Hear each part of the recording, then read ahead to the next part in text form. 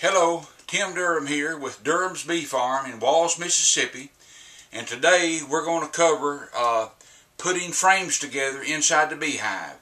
This is for new beginners that have never put frames together, so hopefully it will help you and you don't make the mistakes that I've made down through the years. When you get your frames from the bee supply house, each frame consists of 2 end bars and one top bar and one bottom bar, and my bottom bar is slotted down through the bottom. And you will need a hive tool. That's a must. I paint it pink so I can see it. The first thing you will do is punch out this cleat in the top bar. This is not rocket science, but hopefully I will help you not make mistakes that I made. So the first thing we will do is this top bar it has been cut in such a way that you can pop it out. So I'm going to use my thumb. Well, I thought it was. I'm going to use the hive tool to pop it out. Okay. Now, where I pop this cleat out, I'm going to take my hive tool and I'm going to clean any burrs that's in there, clean them off. The second thing I will do is where I pop this out, that left a little burr on the edge. So I'm gonna scrape that burr off so it will be level. Some of them are a little harder than others. Alright, and I will do that to every top. The next thing we're going to do is put these little eyelets in only one side of this brood frame. We're going to put the eyelet in the 2 center holes. There are 4 holes, but we're only going to use the center 2. And I will show you why later. Now this little tool is a must, and you stick the eyelet on the end of it. You put it in the hole, and then you hit it, and now the eyelet is in the hole, and I'll show you why later. Okay, I've put the eyelets in one side of this frame. The bee supplies houses, after 40 years, they finally learned to make this frame the same on both sides. And so this is identical on both sides. I only put the eyelets on one side in the 2 center holes. Now, I'm going to put these in my frame holder, and if this is your first time, you won't have this frame holder. You can make you a jig to kind of hold them, but still, you're going to put yours together the same way I'm putting these together. But my eyelets now are going to face the outside. So, I'm putting these in here, and the eyelets are facing the outside. And likewise, on the other end, I'm going to put these in, and the eyelets are facing the outside. So I'll end up having 10 ends over here and 10 ends over here. Okay, I'm getting ready to attach my top bar to my 2 end bars. And I apply glue. This is important. Please apply your glue. And after I apply the glue in the top of this end bar, I take a nail and spread it evenly. Now I'm going to apply my top bar on all 10 of them. 1, 2, 3, go. Okay, I have installed the top bars onto the end bars, and now I'm going to put 2 nails vertically through the top bar into the end bar. Now I do go across each one and be sure that the end bars are down good before I put the nails in. So I put 2 nails vertically through the top bar into the end bar.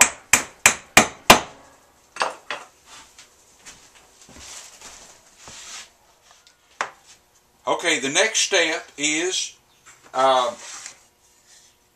when you apply the glue,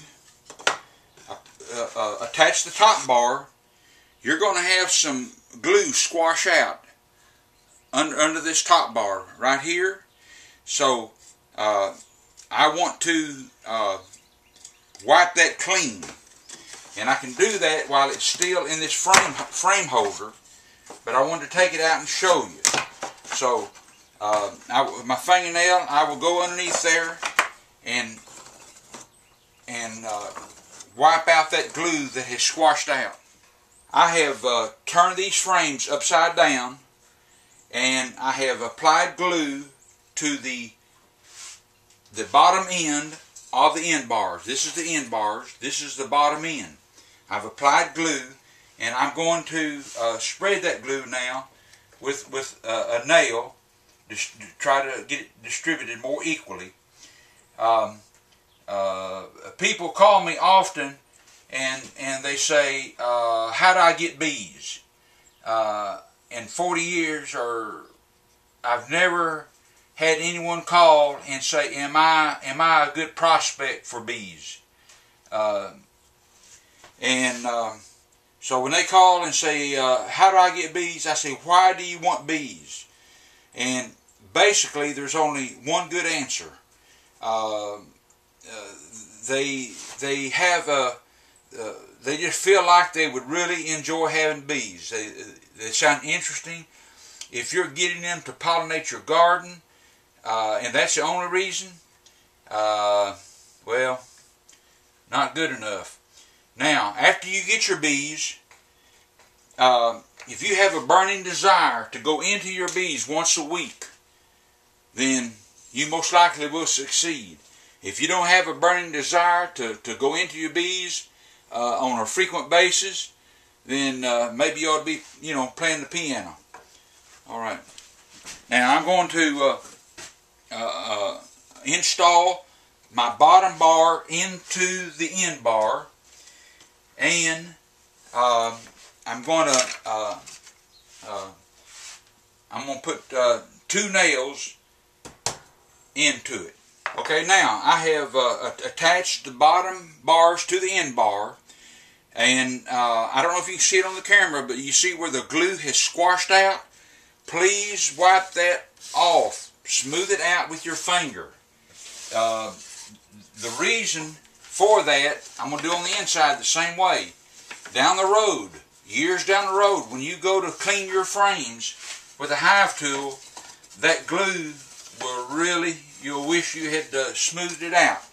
Now I'm going to take the frames out of this frame holder. It's made. This frame holder is made. Whoever invented it did a good job. And so now my frames are out of the frame holder, and maybe you can kind of get an idea what the frame holder looks like. It's real neat.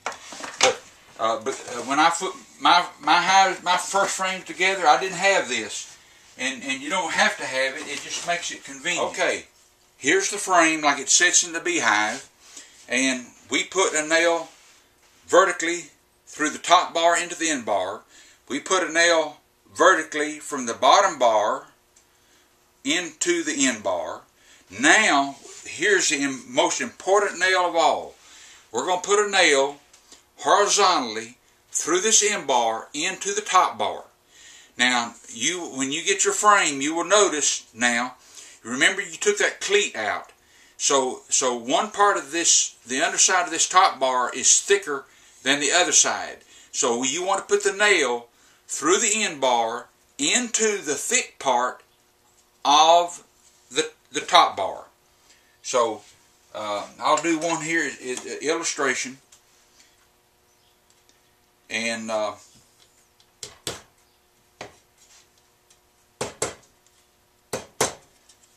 getting old, and my knuckles arthritis.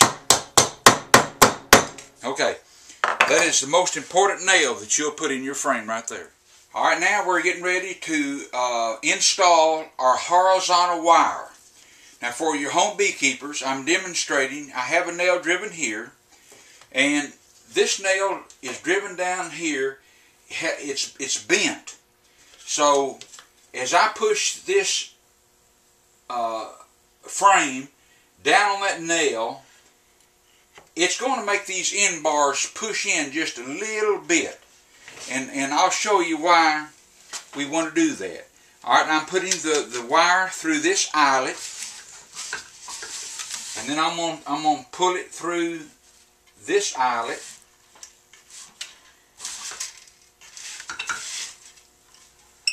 Alright, I'm gonna pull it quite a bit.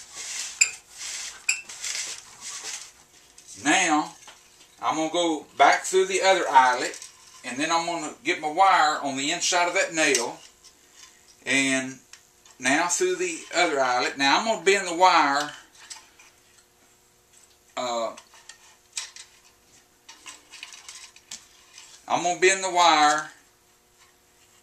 on the edge of this frame. So I'm going to drive a little nail right there. Alright, now I'm going to wrap this wire around that nail. Now I can twist the wire, break it off. Now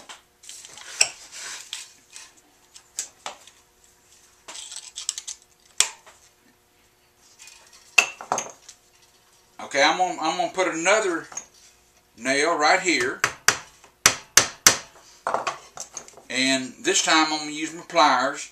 I'm gonna pull that wire pretty tight, very tight, and then I'm gonna wrap it around this nail 3 or 4 times, just plenty, and tighten the nail up. Now I can bend I raise this up. Now my 2 wires are taut. They're very tight, and again I only use 2 wires. They made these frames to use 4 wires, but you don't need 4. And I'll show you why later when we install the foundation. 2 wires is adequate. It's time to install our foundation into this brood frame. And remember, I had you put the eyelets in the outside of these brood frames. The reason for that is when you tighten up these wires, so the wire will not cut through the soft pine. With the eyelets in there, the wire will stay nice and taut. Now, remember I had you clean out any burrs. Be sure there's no wood sticking up in this slot right here, and likewise in this cleat that we broke loose. I cleaned off the edge so it's nice and smooth. Now I'm going to this is a sheet of brood foundation. It has vertical wires in it. You can see the vertical wires, and there's some hooks on top.